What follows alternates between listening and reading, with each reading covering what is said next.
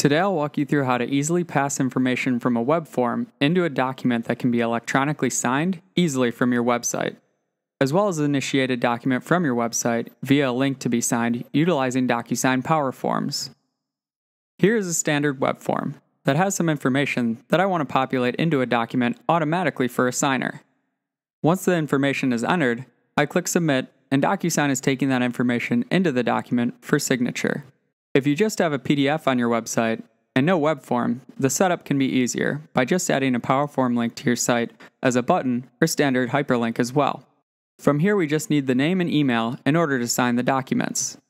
If you have larger documents where lots of information is being collected, they can always save their progress and click Finish later to have a link sent to their email to continue on later.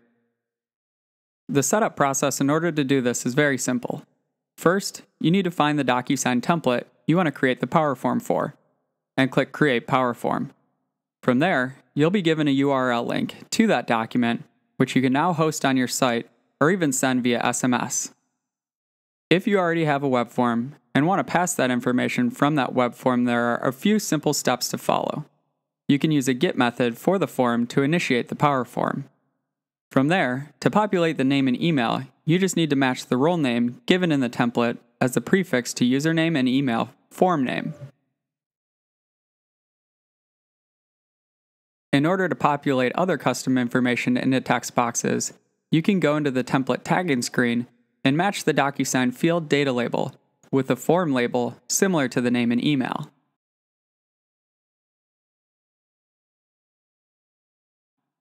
Now when we fill out the web form and hit Submit, the information will automatically pass into those fields.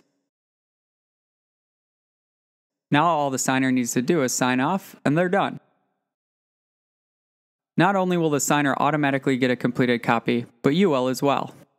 This document can be easily referenced in your DocuSign account under the Completed area, where you can easily download it for your reference, or check in your email as well.